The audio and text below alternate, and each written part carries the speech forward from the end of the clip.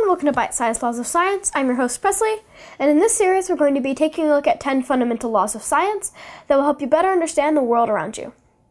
A lot of these will seem pretty obvious to you when we first talk about them, but we're going to try and take a look back in history to see what people thought before these were accepted as scientific laws. We've picked these 10 laws to talk about in this series because we think that with a good understanding of them, you'll be able to look at the world around you in a new way and open your eyes to all of the objects and forces interacting around you all the time. In this video, we're going to be covering Newton's first law of motion, which I bet many of you have heard before. There's a few different ways this one is said, but the one we're going to be using is, an object at rest will stay at rest, and an object in motion will stay in motion, in a straight line, at a steady speed, unless acted upon by an unbalanced force.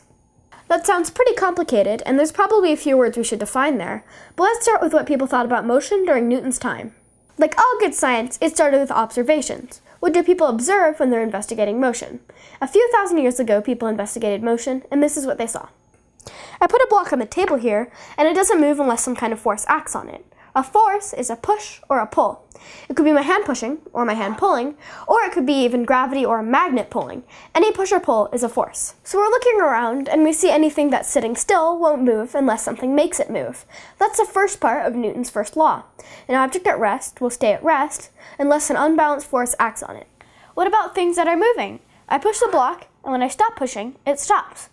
I pull the block, and when I stop pulling, it stops. So from that I can infer that an object needs a force to keep it in motion, or else it will stop. If that were true, then the second part of Newton's first law would be, an object in motion will stay in motion only while being acted on by an unbalanced force. Otherwise, it will come to rest. For many thousands of years, this is how people understood motion, but it turns out they were wrong.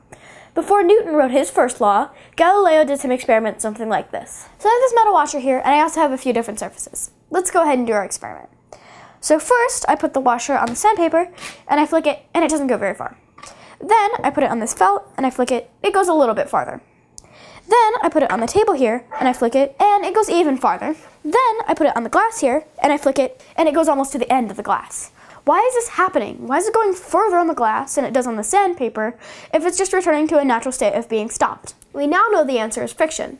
There are tiny little rough spots on all of these surfaces, and when these surfaces rub against each other, the tiny little rough spots push against each other.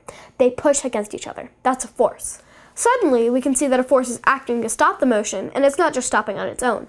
Galileo and later Newton theorized that if as friction got lower and lower, the object would go further and further without a force acting on it, then maybe if there's no friction, it would move forever. That turns out to be true, as we'd see later when we finally made it to outer space and could experiment in a place with no friction. If an astronaut in space threw a ball, that ball would keep moving forever unless it ran into something or got close enough for gravity to pull it in. I wonder if anyone's ever done that in space. That would actually be pretty cool. Maybe there's something out there right now that's hurtling through space that someone threw in a spacewalk like 20 years ago. Anyway, that explains the gist of Newton's first law. An object at rest will stay at rest, and an object in motion will stay in motion, in a straight line at a steady speed, unless acted upon by an unbalanced force. We still need to talk a little bit about what it means to say an unbalanced force, but we're going to save that for another video. For now, just look around you and know that anything that's speeding up, slowing down, or turning is being acted on by a force. See if you can identify what force is doing that work, and tell me what you see in the comments below. Hope this all makes sense, and you have a good understanding of Newton's first law now. We're going to be doing more detail in the next episode, so please subscribe and follow along to learn more about the 10 laws of science that we picked. Thank you for watching, and hopefully I'll see you next time. Bye!